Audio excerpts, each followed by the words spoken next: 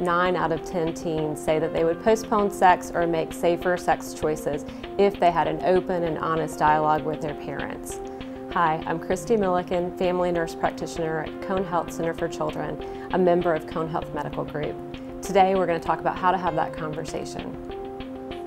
It can be difficult for parents to know when they should start talking to their children about sex. And there's not really a certain age to say. There may be a situation where one child has heard more from older siblings or has heard something that maybe another child at the same age has not heard.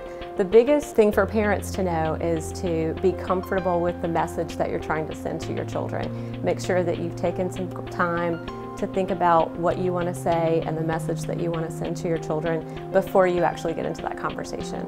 When a child starts to ask questions about their body and how their body parts are different or what they may have seen on television, it can be difficult for parents to know how to start the conversation with their child about sex. One of the things that you can do is use what's around you. Use those opportunities when you're watching TV or a movie, or maybe you're in the car and you hear song lyrics and it's talking about relationships. Those are great times to start that conversation. It's really important that you're not talking at your child. You want it to be a dialogue and you want both of you to be a part of the conversation. One of the easiest questions to say first is, what do you think about that? And if your teen says, I don't know, and shrugs it off, then that gives you a chance to say, well, this is actually what I think about that. The important part to remember is that it's not one big talk. It's actually lots of small pieces of information where you're able to share your values and what's important to your family with your child throughout multiple conversations. It can be difficult to know how often you should have the conversation, but I think going back to those conversation starters, use every opportunity if your teen is asking you about things that are going on in the world, things that happened on the TV show last night, maybe things that are happening to friends and family.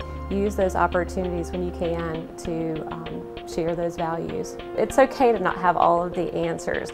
In fact, teens just want you to be honest with them and give them the facts. So if you're caught off guard with a question or if you're not sure what to say, you can just tell your teen, hey, we're going to look this up together, and this is the information that's important for us to know together, and this is how we're going to do this. Regardless of what you want to say to your child in terms of your family's values around sexual relationships, it's most important that a parent talk to their child about the safety around sexual relationships.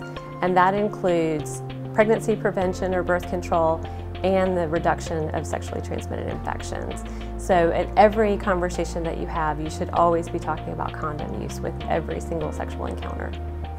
If a parent finds it difficult to start this conversation or to have these words with their child, they can always go to their pediatrician or their healthcare provider for resources about how to navigate that conversation. Thank you for joining me today. I hope this information was helpful. For information about children's services at Cone Health, go to conehealth.com/children. I'm Christy Millican.